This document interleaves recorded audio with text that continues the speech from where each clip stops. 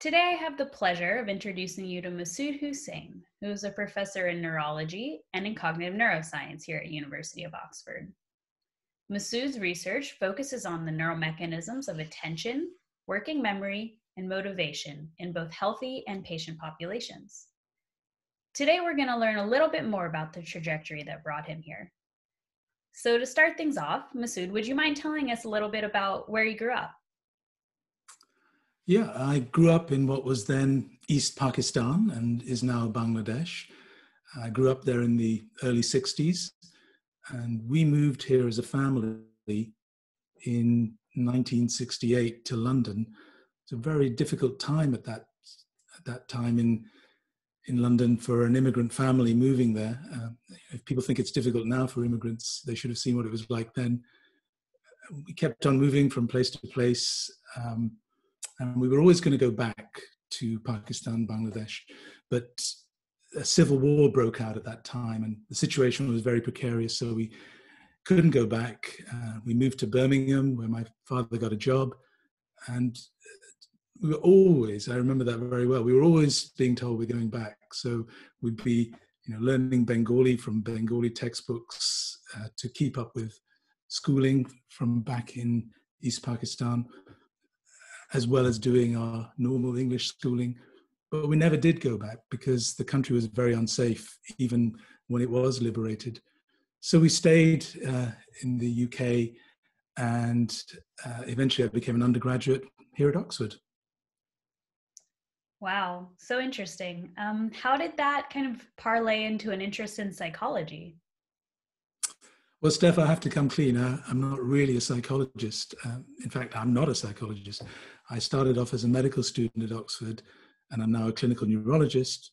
But when I was a medical student here, we got exposed to some amazing psychology and cognitive neuroscience. We were inspired by a whole bunch of people who were teaching vision, behavioral neuroscience, work on non-human primates, electrophysiology. I just found the whole thing fascinating.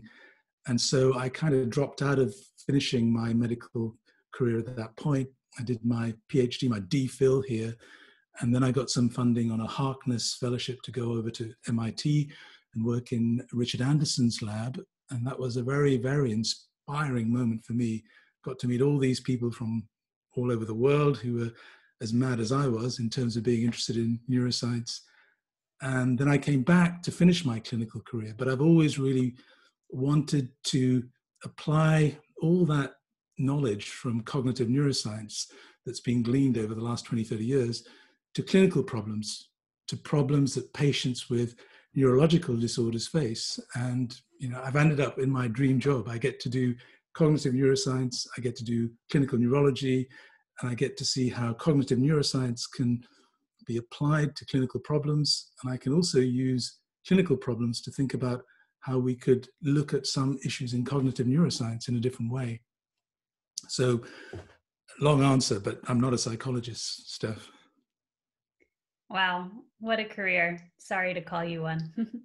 um, is there a piece of advice maybe you've picked up along the way that you might want to share with anyone listening? All right. Well, there are probably two pieces of advice. One is to stick to it. We all have setbacks along the way. I've had that myself, where I've thought about giving up on research. I'm really glad I didn't, because of the second piece of advice, which is to enjoy yourself. And I've always thought that even if things aren't going well, if you enjoy what you do, that's what you should stick to. And so those two pieces of advice for me have been really important. Persevere despite the setbacks, but most of all, enjoy what you're doing. And then I think most of us can end up in a place, we're enjoying our life, we're enjoying the work we do. So stick to it, enjoy it. Great. Thank you so much, Masud. Thank you, Steph.